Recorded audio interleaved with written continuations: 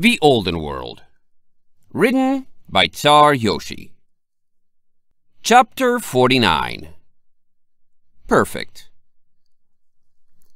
Maple rolled awake with a soft grunt, realizing with pleasure that she had nothing important to do that day, and that Starlight was presently sleeping on her.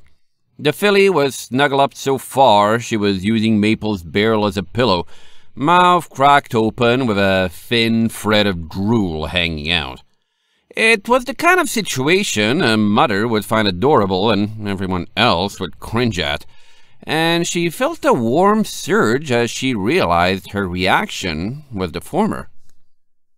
Unable to lift a hoof to wipe the drool away, Maple settled her head back into the bedding, perfectly content to let her day start as slowly as it wanted to. They stayed that way for at least half an hour, during which Maple alternated between letting her mind lazily wander and planning and plotting for the day ahead. Starlight likely didn't need another bath, not after she had gotten rained on the day before. Then again, few ponies in Riverfall ever went to bathhouses to get clean. Doing that again wasn't off the table. Weighing meals in her mind, she alternated between making lasagna and doing something with corn for dinner. She found she had a particular urge to eat corn right then, the thought of its scent making her mouth water alone. But there was the issue that she didn't have any corn and would need to go out and get some. Fortunately, she was looking for things to do with her day, and a trip shopping was something Starlight hadn't done yet that might be very interesting. She resolved to do that, laying there with Starlight's head resting upon her. All she needed to do first was get up, and that required the lazy filly to awaken herself. Maple exhaled, not at all minding that it might be a long morning. As if on cue, Starlight sniffed, snuffled, snorted, and awoke, blinking around before rubbing her face with a hoof. She turned, blinking again when she saw Maple staring at her. "Oh, you're up." "I was going to say the same to you," Maple laughed. "Enjoying the morning?" "I sure am." "Uh-huh." Starlight licked her lips. "I'm hungry." "Aw," Maple pouted slightly. "Well, I'm too. Might as well get up and start the day." She rolled to her hooves, humming lightly as she furled the window covers and pushed open the door. Outside, dawn had long passed, sending light streaming into the house and eliminating the need for artificial illumination. Walking into the kitchen, Maple pulled out a saucepan, turning on her stove. "Oatmeal, Starlight?"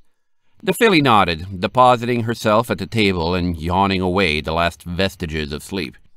"I think," Maple began, readying water to cook the oatmeal, "that we should have some kind of morning tradition. Don't you?" "Uh-huh." Starlight looked questioningly at her, one hoof on the table. "Oh, I don't know. Something like asking each other how our night was, or always adding something special to our breakfast, or sitting by the window together. Shouldn't we?" She filled a glass as she spoke, ferrying it over to the filly. Starlight took it, slurping noisily. It was suspended in her aura, Maple noticed. Apparently, feeling well enough to use magic extended to the morning. "Yeah, I guess."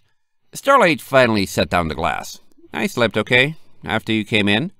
"It sure looks like it," Maple observed, watching as the water heated. "Weren't you only barely feeling well enough to use magic yesterday? And then you did all those spells, but now you look fine." Starlight shrugged. "I don't know. I don't really remember yesterday. But I feel fine, and it would be dumb to want to feel bad." "Well, don't overtax yourself," Maple reminded as she waited for the water to boil. "But I am glad you're feeling better." She stared out the window as it simmered. Outside, the rare weather seemed to be drawing the entire town out of their houses. Due to the perpetual shade offered by Riverfall's tree canopy, it wasn't likely hot, but for many ponies it was still a welcome break from the chilly rains. A few beams of sunlight that managed to make their way down landed on the colorful pennants designed to give the town direction, lighting them up like a festival. The dirt road was just becoming dry enough not to stick to the hooves of passing ponies, a welcome gift for the crowd of mares that wandered aimlessly, basking in the not rain without purpose or care. The hiss of boiling water interrupted her, and she turned back to her oven, pouring in the oats and stepping back. That would take a minute or two to cook. In the meantime... Starlight? She asked with a measure of caution. I was thinking of going shopping today to get things for dinner.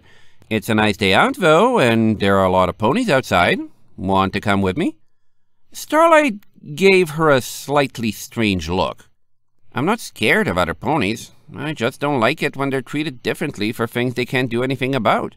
I don't want to be a hypocrite, otherwise I'd be just as bad as Sunbird's parents. Maple sighed, giving the oatmeal a stir as it cooked. Inwardly, she was impressed that Starlight knew what hypocrite meant, but she had a suspicion mentioning it wouldn't do any good. Starlight, you saved its cargo, and you very much did it on purpose.